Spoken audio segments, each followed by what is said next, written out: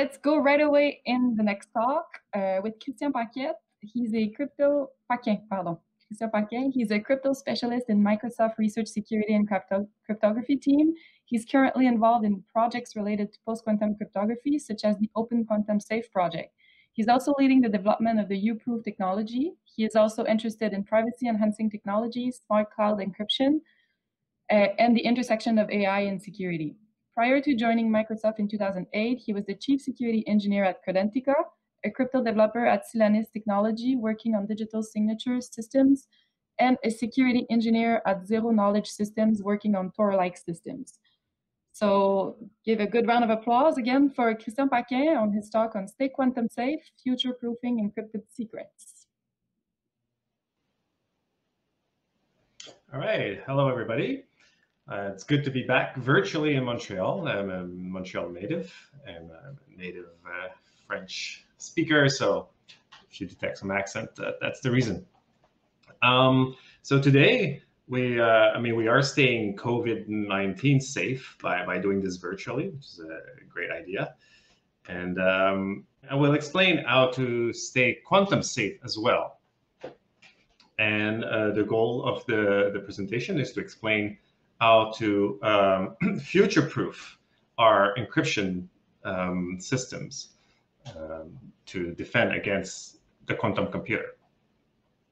So as it was said, my name is Christian and I work for Microsoft Research. Well, since I like to talk about me, let me talk a little bit more about me. We've all been hearing about quantum computers lately. They're all over the news. Well, in fact, I've been hearing about this for a long time. I was a young student here at the University of Montreal almost 25 years ago, and that's where we studied quantum cryptography and trying to build these new things that promise to revolutionize the world of cryptography and computing. After that, I joined a more practical side of the industry. I became a crypto engineer, worked for many years until I landed a little bit more than 10 years ago at Microsoft. And I'm currently in the crypto and security team, where at MSR, where we work on cutting edge cryptography, things that will end up in products in 5 to 10 years. And our current focus is post-quantum cryptography, which is the subject of this talk. I was here last year at NorthSec to present on the subject. So the goal of this year's presentation is to give an update on what happened in the field and what can be done to start migrating our systems to post-quantum cryptography. We've heard about the quantum revolution and the promises that this magical computer will have on the field of computing. Using the special properties of quantum mechanics, computers built with such properties could magically calculate all sorts of parallel computations at the same time, resulting in algorithms that are impossible to implement on normal classical computers. So there's a lot of R&D around the globe on this, trying to realize the vision of this quantum computer. In fact, I have some colleagues at MSR that are building both the actual physical stack, the quantum gates, and I have some other colleagues building quantum software. You can download a QKD, a quantum development kit for Visual Studio, and start programming in Q# to implement these quantum algorithms. So now they could be just now they would be simulated on a normal computer, but as soon as we can plug in one of these quantum computer, the same software would work. So for all of you aspiring quantum hackers, I mean, that you should start to learn these things now. So one big problem for the field of security is that quantum computers completely break our existing cryptography. Indeed, in 1994, Peter Shor developed his famous algorithm that allows to factor and find a discrete logarithm of large numbers. So essentially breaking the RSA and ECDSA algorithms. That also, it's valid for Diffie-Hellman and the elliptic curve variance. There's also another famous algorithm called the Grover algorithm that breaks some symmetric primitives such as hash functions and block ciphers like AES, but not in a catastrophic way. It improves the attack, and by simply doubling these primitives, we're able to resist the quantum computer. So this is less of an issue.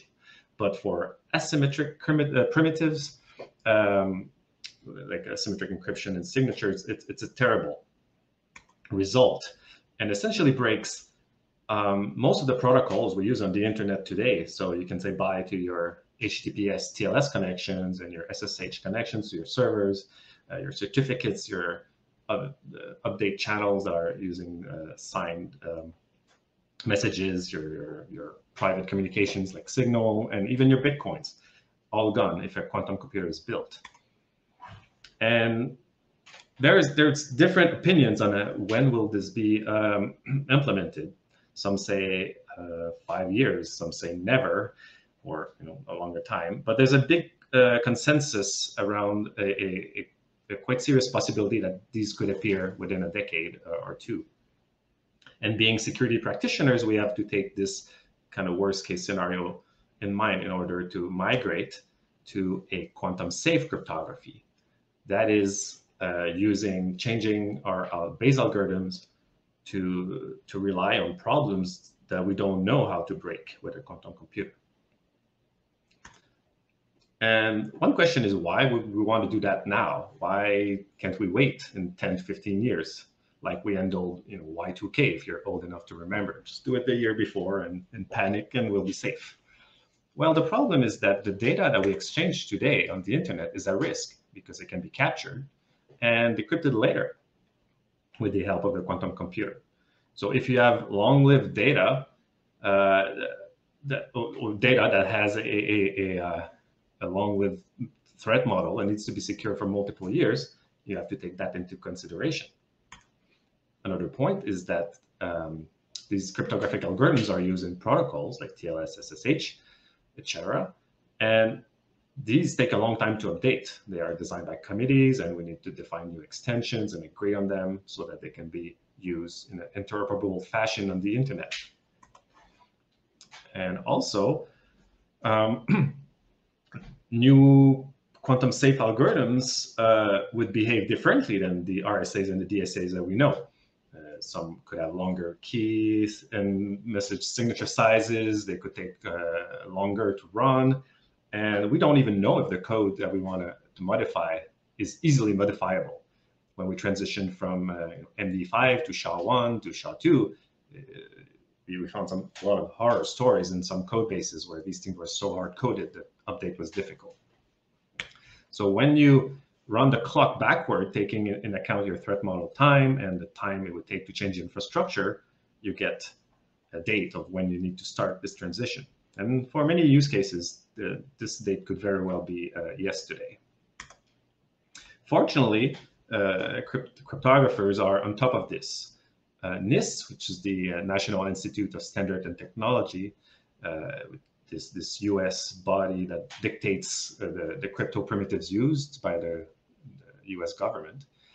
It is also a de facto standard organization for the world, because most of the NIST standards are adopted around the globe.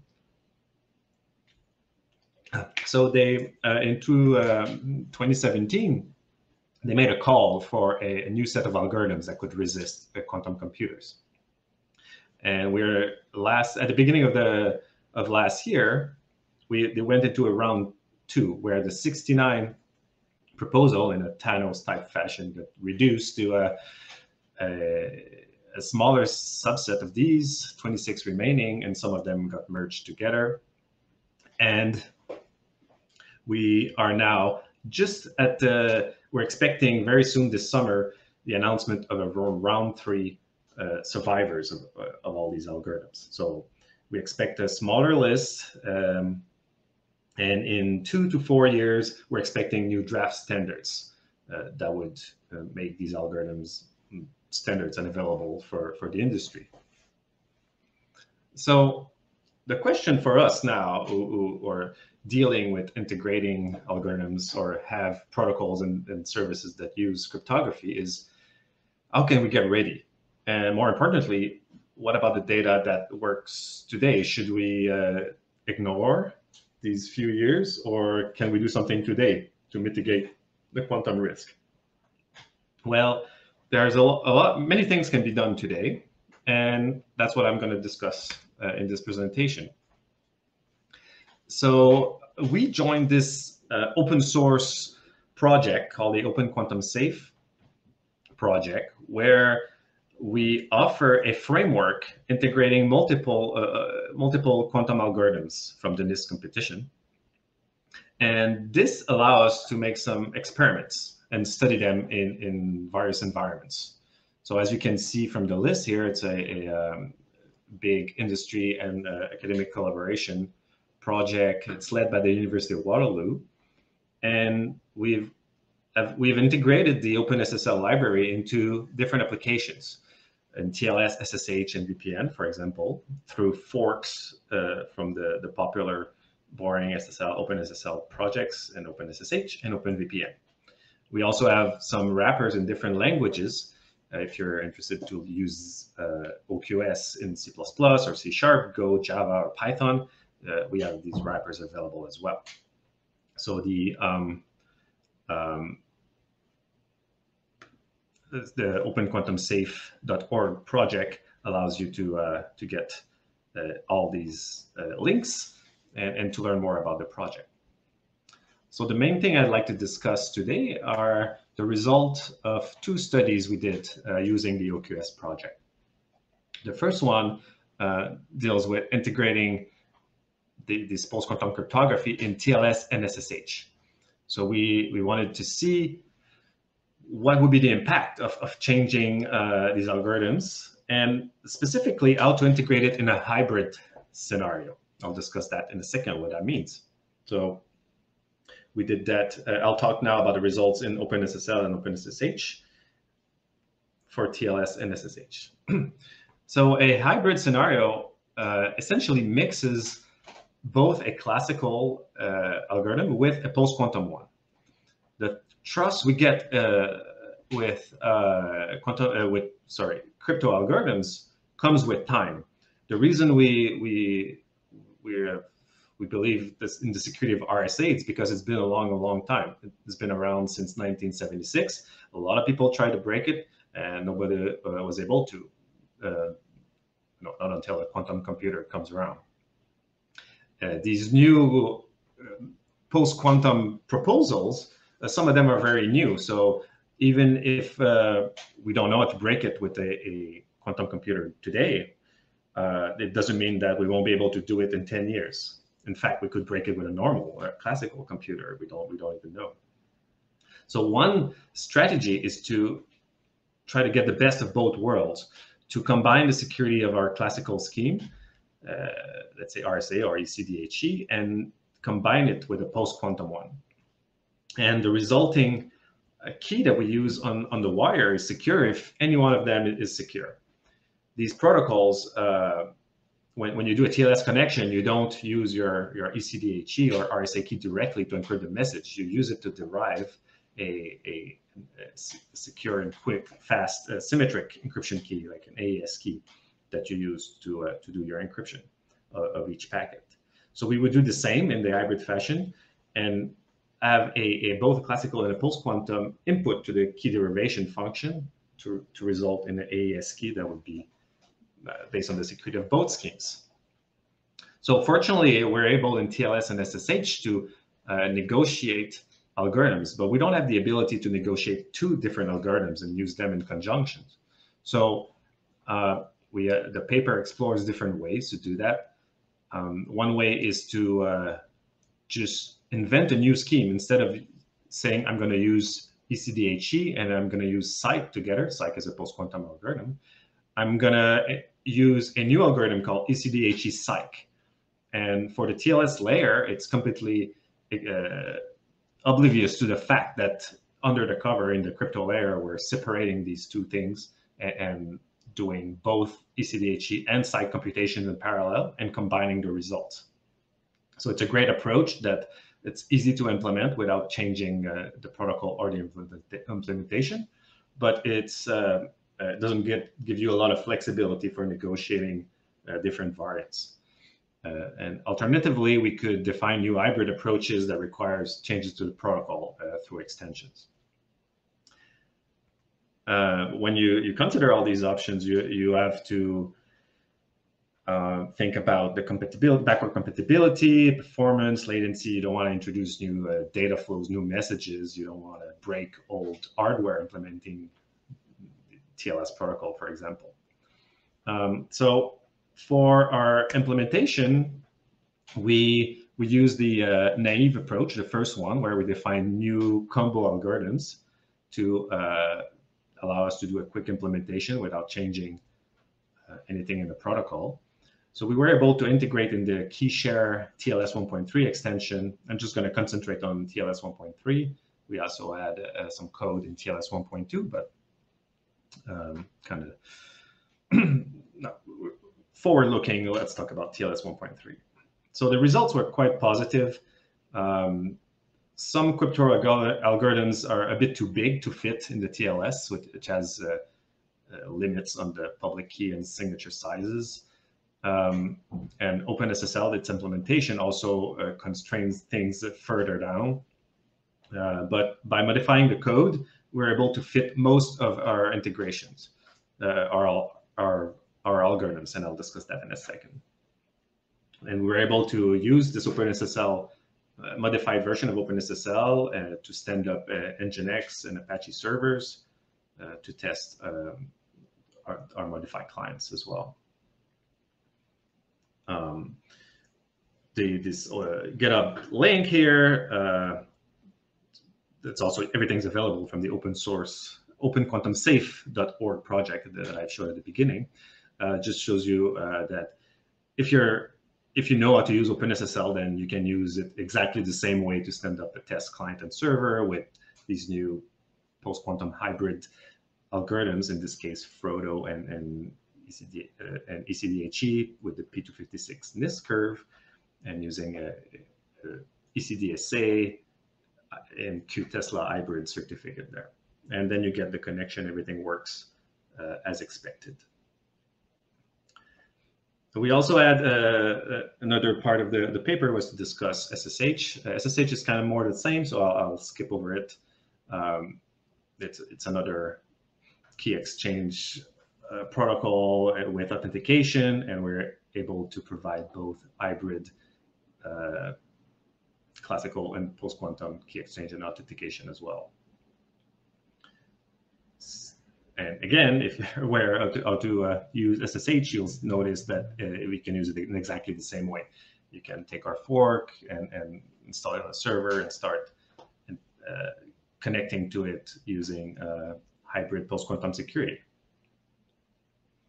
So the interesting thing about what we observe, as I said, is that most quantum algorithms were able to be integrated.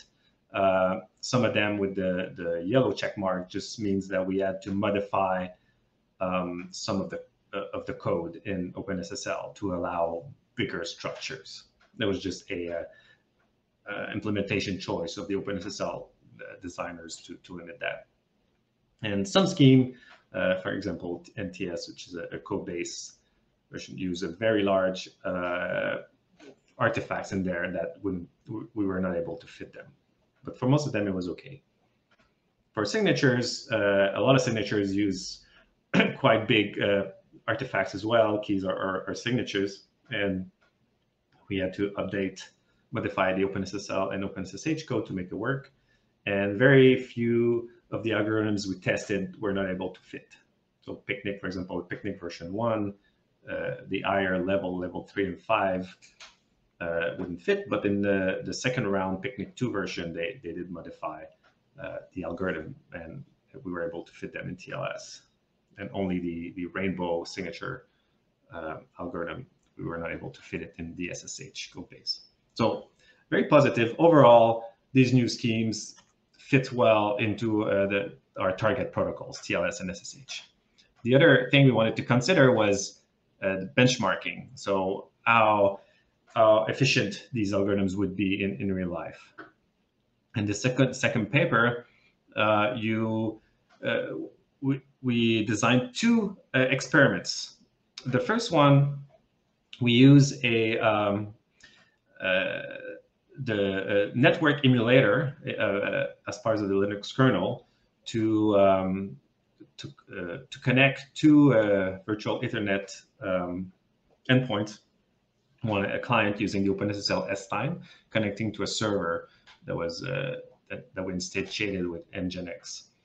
And the nice thing about the network emulator is that you're able to change its behavior. So we added different runtime, different distance between these two endpoints, and also changed the packet-less probability from 0 to 20% in multiple clicks.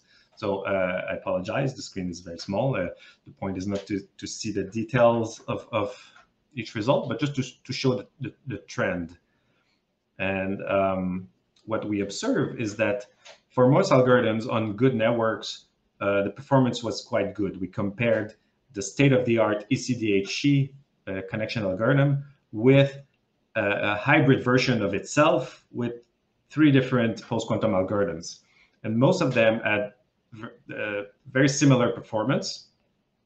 And what we observe is that for algorithms with larger keys, for example, then they would have to be split across multiple packets when they would be to be fragmented.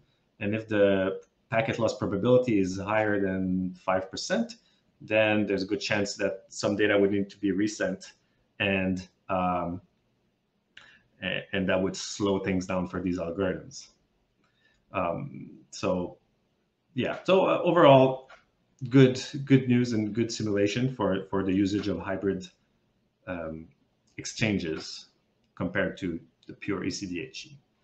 The second result, we tried to emulate something, not emulate, the first one did the emulation, but the second one, we tried to simulate real life conditions by having a client in virtual machine connected to 4 different virtual machines across the planet in different data centers, and trying to retrieve various size web pages from 1K to 10 to 100 to 100K to 1 megabyte. And some surveys we looked at put the average web size to 2 to 3 megabytes. So having a 1 megabyte limit gave us a good approximation. And so not surprisingly, when we tried to fetch these different pages across these different VMs, we noticed that, of course, the further away you're connecting to and the larger the web page, connection slows down. But what's interesting is that ECDHC with ECDSA certificate its performance is not that much better than the same thing in a hybrid combination with a post-quantum algorithm as things gets further away and with bigger web pages. So the more we look with real life conditions, the amortized cost of adding this extra layer of post-quantum security does not penalize you too much, which is good news for if you want to try to deploy these technologies today and start experimenting with them. So you get a lot of protection, basically a safety net against quantum computers for the data that's exchanged today, for a very adequate performance cost. So these are good news for experimenters and deployers. So the last project I'd like to discuss today is the VPN tunnel that we played with. So we have an integration into OpenVPN through our OpenSSL fork, because OpenVPN bases security on TLS. And this is a nice scenario for both legacy applications and for clients that would be difficult to update, like IoT devices that have a long lifespan. So it would be hard to magically transform all these devices and clients to make them quantum secure. So one way to do this is to leave them untouched and simply add a post-quantum tunnel and tunnel their communication through it. So you get the quantum safety automatically without having to change what's going on the wire.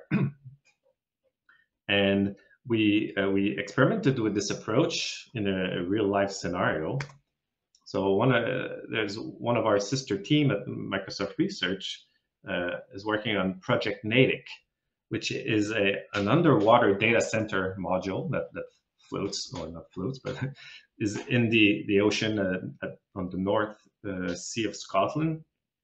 And the reason to experiment with these is that it brings data closer to the customer, and there's some inherent cooling benefits to be in the water like this.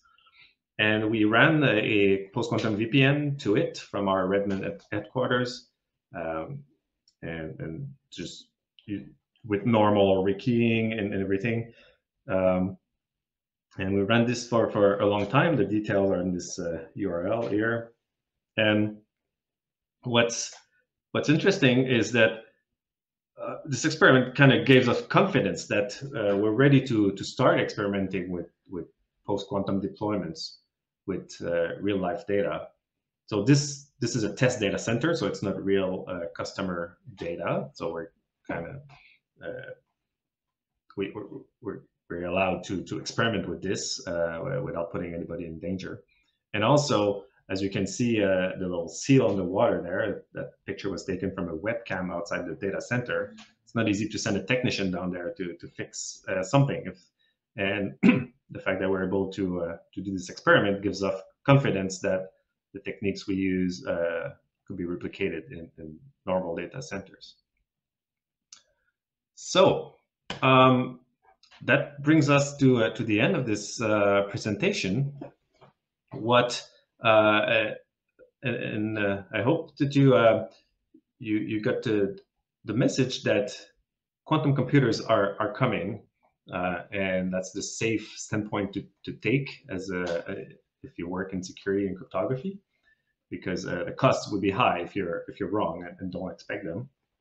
And there are things we can do today to protect the data that's on the wire this instant. And we need to start thinking about transitioning to quantum safe. There's a few things that we can do today before we wait for new standards. And I hope that the various projects that I presented give you a good start. And we're always happy to hear some feedback, get some contribution in these open source projects, either a photographer, a practitioner, or an enthusiast like to integrate these things in your projects. So please feel free to communicate with me if you have some questions or suggestions. Thank you very much. Okay, so let's go with the first question. Will Microsoft support the winner of round 3 in its mainstream products? When? Most popular only, or even some legacy, but still supported OS? I can speak on behalf of the Microsoft product teams, which will have their own decision making in there. But I just assume that that Microsoft will follow the industry. In fact, we have my colleagues at MSR. We have 4 of these schemes in the competition. So of course we have like our favorites, and we're experimenting with these more than some others. But the Microsoft servers and teams, Edge, which is based now on Chrome, would just work in collaboration with the industry to pick the winners. I know Google did some experiments and with Cloudflare, and then we'll see what emerges there. Yeah, it's tricky. But yeah. Microsoft Vision. Oh, go ahead. Do quantum computing break perfect forward secrecy as well, PFS? So yes, so I mentioned a lot of RSA and ECDHE. So RSA is not perfect secrecy. You break it once, and you can break all the history of the communication that was done with that key. ECDHE uses just ephemeral diffie-Hellman, elliptic curve diffie-Hellman. You need to break every renegotiation with it. But if you store it today, you can. If you have access to a quantum computer later, you can break any of these rekeying. So yes, it breaks it. Okay, good. Bitcoin question. You say Shell's algorithm is a threat to Bitcoin. Doesn't it apply only to signature verification of new transactions, but Merkle tree remains immutable? Well, so I mean, wherever you use, I know that some Bitcoins uses the was it DSA or ECDSA? I forget. I'm not a Bitcoin expert, but it's whatever that part that part would be broken. And I'm not sure what's the impact on the Merkle tree per se. But one thing I'd say is that there's a different threat. There's a different threat model for key exchanges and encryption and signatures. So encryption, like the key exchange you get in TLS to define a secret that you'll use to encrypt the session, that you can record and decrypt later. For authentication, the attacks are more online. So you need to convince somebody that you have to forge a signature. You need a quantum computer now. You cannot back break an authentication that happened 20 years ago or 10 years ago. So you would be able to forge it, but it's been signed with a timestamp. So what's at risk today that you need to migrate first is everything that uses encryption, asymmetric encryption. And the signatures, we have a bit more time. So don't want to scare all the Bitcoin crowd. I put that on purpose, this logo, just to freak out people. But the risk is will come a bit later. Yeah, they still have time to cash out. Okay, how many qubits are needed to run algorithm to break RSA? IBM's claiming they can reach 53. Yeah, so it's going to be a lot more. But right now we're a bit in a situation where before the invention of the transistor, the computers, they were these big light bulbs and they would break and everything. So it was inconceivable that you could build larger algorithms with this technology until somebody invented the transistor, and then everything got smaller, faster, and you were able to scale up quite fast. So we're waiting for a breakthrough like this in quantum computing. And look, my colleagues at Microsoft were working on this specifically, not using the type of physical systems that implement the qubit that, for example, IBM has been using. My colleagues are working on something called the topological computer that would be more stable and scale better according to their research. So if they're able to build this, that's kind of all taken into consideration in the various estimates that are floating around. It's really hard to predict. It's just we're expecting a breakthrough to happen, within a decade that will allow us to build these things. Okay. So these 50, you would need millions of qubit to build current algorithms, and it's doubtful that the current technologies used today would be able to, by themselves, be able to scale up to that level. Okay, we'll do one last question. Okay, have you looked at WireGuard's capabilities for post-quantum encryption? It might be more relevant than OpenVPN in the future. Yes, so I have not personally. I know that some people did. I saw a recent paper, I forget by whom, that I think they were implementing post-quantum into WireGuard. The reason we did OpenVPN because it was almost free, because they use OpenSSL. So we just plugged in our fork in there, and with little modification, we were able to do that. So some people has been looking at that, and I don't think it would end up in OQS if they contributed at some point, but I think if you just search for that, you might get, if you're interested in the details, you can look it up, like WireGuard post-quantum. Or if you want to post the paper too in the Twitch chat, that'd be great as well, if you can find it. Yeah, we'll have to do the same and search for it. I don't know. It might be unpublished results. I think we just discussed that with some colleagues. Yeah. Okay. Well, thank you very much, Christian. We're out of time. We'll give you a big round of virtual applause. It was really great to have you again at NorthSec.